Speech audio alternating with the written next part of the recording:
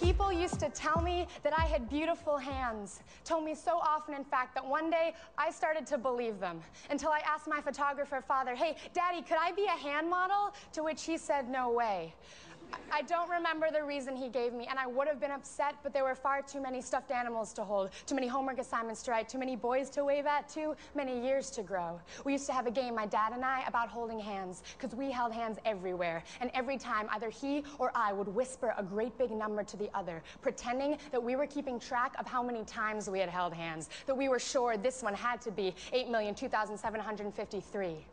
Hands learn more than minds do. Hands learn how to hold other hands, how to grip pencils and mold poetry, how to tickle pianos and dribble a basketball and grip the handles of a bicycle, how to hold old people and touch babies. I love hands like I love people. They're the maps and compasses with which we navigate our way through life. Some people read palms to tell your future, but I read hands to tell your past. Each scar marks a story worth telling. Each calloused palm, each cracked knuckle is a missed punch or years in a factory. Now, I've seen Middle Eastern hands clenched in Middle Eastern fists, pounding against each other like war drums. Each country sees their fists as warriors and others as enemies, even if fists alone are only hands.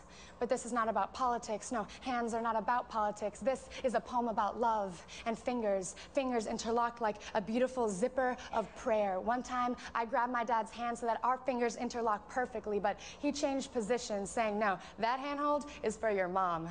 Kids high five, but grown up, we learn how to shake hands. You need a firm handshake, but don't hold on too tight, but don't let go too soon, but don't hold down for too long. But hands are not about politics. When did it become so complicated? I always thought it simple. The other day, my dad looked at my hands as if seeing them for the first time, and with laughter behind his eyelids, with all the seriousness a man of his humor could muster, he said, "You know, you've got nice hands. You could have been a hand model."